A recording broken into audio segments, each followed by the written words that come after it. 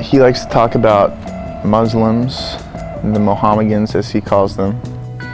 One is that we're all going to be blown up by terrorists. And how they're gonna kill us all and blow up the US. Basically, just blow them up before they blow us up. And rape our women and make us slaves. No freedom for anybody. Believe exactly what I tell you. And if I tell you to go out and stand with a bomb and blow yourself up, that's what you're going to do, okay? Because you will get eternal life, okay, afterwards. And all the angels will come by and kiss you, and you'll have all the sex you want and all the food you want. Okay, that's what they're selling, okay? And these dumb, ignorant people that don't have any concept, they'll bite into that, okay? Their life is miserable anyhow, done, so they'll bite into it. To me, human beings, human nature is the same everywhere, okay? And people respect strength and power, like it or not. You know, they don't really respect people that are just nice and wishy-washy, okay? I want to give them something. They're gonna take what you got from you, and then they're gonna cut your goddamn throat if they have to get more. So, if you want to keep what you have and be successful, and not have people always bothering you and trying to take over your country, you gotta be strong, you gotta be tough, okay? You can't allow these people to do that kind of stuff. It's like the terrorists, okay? If they come over here and like they did and wipe out that Empire State Building or whatever, the Trade Center, I mean, you gotta make sure that you catch as many of those guys as you can, and you fucking kill them. You're not nice. You don't send them down to Guantanamo and have a liberal cry over them. You put the permanent hurt on them so they won't come back, okay? So people know, don't come around and try to screw around the United States and do this kind of stuff, because they're gonna kill you. If you come in, you're nice, they're not gonna bother you, okay? But if you screw around on us, it's like my house. It's the same thing all over again. You decide that this is the United States. We're not gonna put up with this stuff. Guys flying goddamn planes in and killing 4,000 people in the United States. That's insane. If you catch those guys, if it was me, I'd cut off their fucking balls first, then I'd slit their throat. But that's, you know, I'm a little bit extreme. I have learned things from, you know, like I said, from Newland in particular.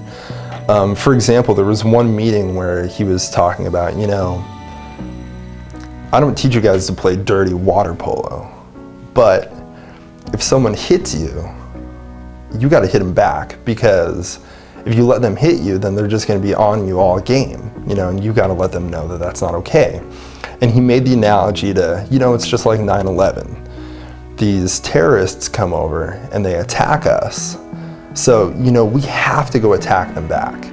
We have to, or else they're just going to keep doing it over and over, and tragedies like that are going to happen. And that, I mean, to me, that's a very logical argument. And I see not a whole lot of fault in it. And I think that that's definitely something that I have learned, and I definitely didn't look at things that way before I came to water polo. And just the fact that they do have more of a conservative bias at water polo, and I came in with a very liberal bias, it's definitely made me more open-minded. And it's allowed me to see the big picture of a lot of things. A lot of things to say, even though it's, you know, really one-sided or whatnot, it's important.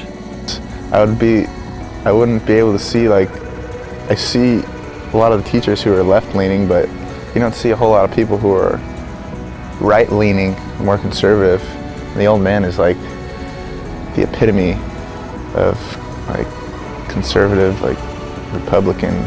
And I think that any time that you're exposed to both sides of the argument, you know, you're kind of stretched, and that it expands your point of view, and that expands your knowledge, and it expands your ability to think critically about a situation.